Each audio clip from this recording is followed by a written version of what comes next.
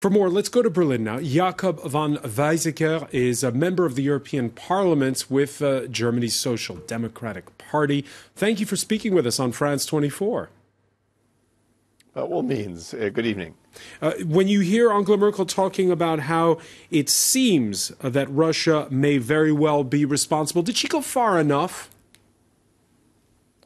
I think she did the right thing by emphasizing, first of all, that both, of course, Germany and France stand in solidarity with the UK. I think that's extremely important in difficult times like that for the UK. And then, of course, jointly, they hinted at the fact that even though we don't have certainty, it does indeed appear to be likely that Russia is behind that. And then what was interesting is that clearly they said this calls for a response. But the way they said it was measured in the sense that they were saying, well, we want to go primarily via international institutions that we have in order to deal with serious matters like that. So I think it's a very clear and yet at the time measured response in what is a very serious matter. Both Merkel and Macron hoping for a normalization of relations with Russia. Do the incidents of the past week make that impossible for the time being? It makes it extremely difficult, and whether it's reassuring that this is, of course, happening against the backdrop of an ongoing election campaign that is not declared to be an election campaign in Russia, I don't know whether it helps or make things worse. But certainly, I think for as long as the election isn't over yet in Russia, we need to be very watchful for what's coming next.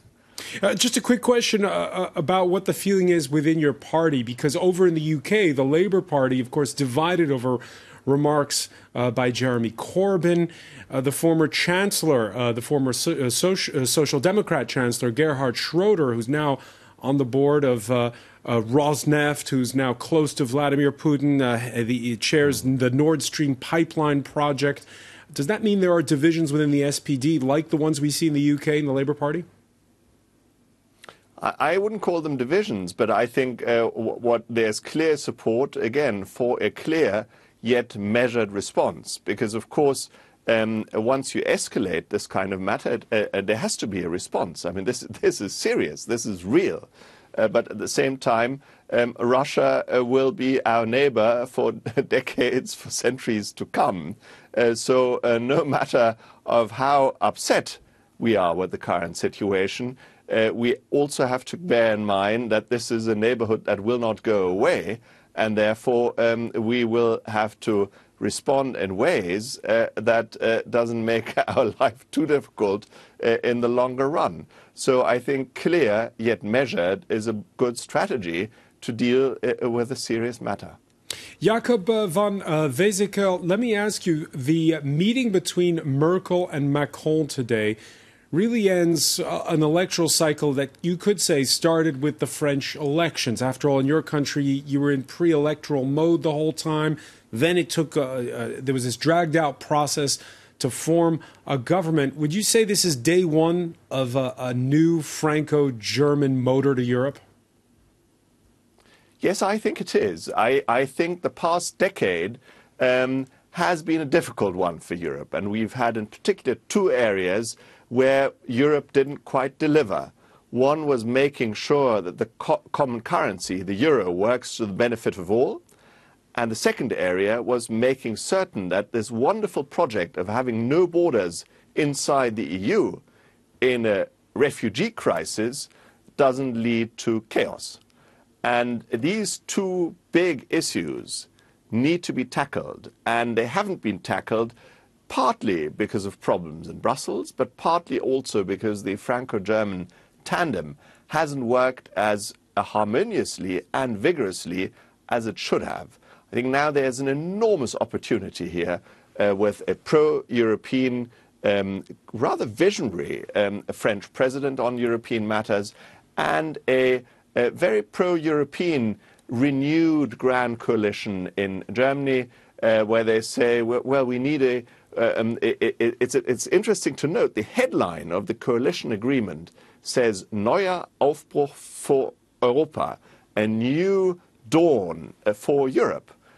So this is, and you saw that in the press conference. This is really a common agenda. We want to push that forward. A Franco-German understanding, which hopefully we will have this summer. Yeah, but it's already raising, I was going to say, it's already raising eyebrows because we have this interview granted by the Dutch Prime Minister, Mark Rutte, to the German newsweekly Spiegel, in which he says if the Germans and the French sit down, it doesn't mean that we and other EU countries will agree with everything that they say. With Britain gone as that sort of counterbalance, there's wariness perhaps when the French and the Germans sit down together.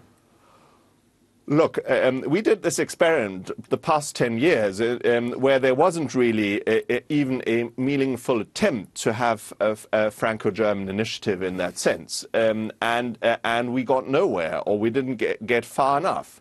I think now we have this opportunity to a Franco-German initiative. I think it's fair to say this is necessary to bring about the needed changes for Europe.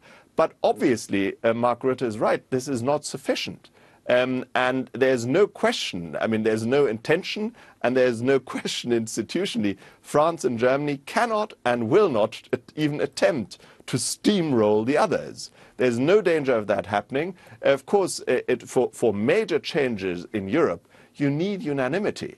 So what we're talking about really is a Franco-German initiative, putting on the table a decent compromise plan for Europe, and then, of course, negotiating with the other partners to see how we can come together. But without putting a real plan on the table, it's going to be awfully difficult. We saw that. The European Commission in the past didn't even dare to outline a plan. They made it 5 plans, 5 scenarios, because they were scared. And that led us nowhere. So this is not about France and Germany attempting to steamroll anybody. It's France and Germany trying to put forward an initiative that can help all countries in the EU, certainly those who want to remain in the EU, come together and get our act together. Jakob von WEIZSÄCKER, member of the European Parliament for the SPD. Many thanks for joining us from Berlin. You're welcome.